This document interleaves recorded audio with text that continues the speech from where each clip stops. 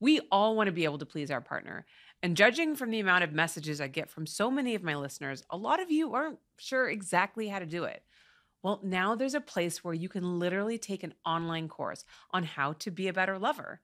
It's called Beducated, and they offer over 100 online courses curated by the world's top experts. Whatever your sexual preference, there is a course for you.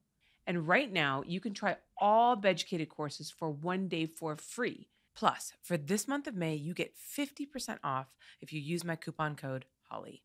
Start your personal journey to sexual fulfillment with Beducated. You said that porn has been a good teacher of self care for you. What do you mean by that? Um, yeah, so like after I took a break and then came back and I started like taking my job more seriously, I went and I saw some old scenes and I was like, why didn't I have like my nails done? Why didn't I, drink more water, whatever? And so I kind of just started to step my game up. And in order to step your game up, you have to take care of your body. You have to take care of your, mind, your skin, and everything. And so it kind of just tuned me to how to take care of myself.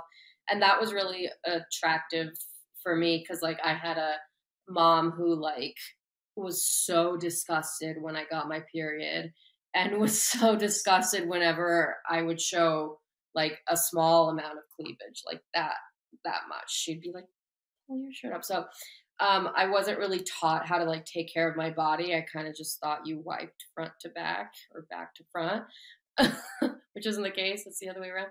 So so I think just like that's like the first way that porn really became super empowering is that it just taught me to like take care of myself, really. Yeah, yeah, and I mean, there you learn a lot about your body when you do adult work because you have to, right? Learning Because in to order to feel have sorry, you just like learn how to feel like all the square inches of your body and the different Mhm. levels of depth inside your body, you know.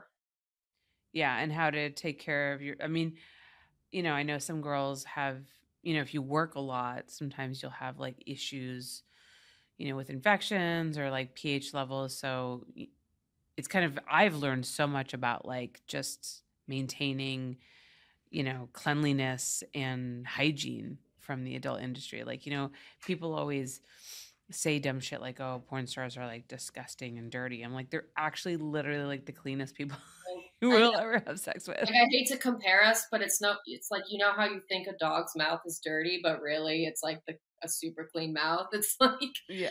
yeah, just those people don't know what they're talking about, nor do they want to.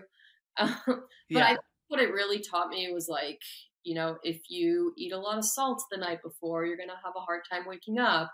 If you drink a lot of water, you just move, more lubricated, Mhm. So just things about like how to care like holistically.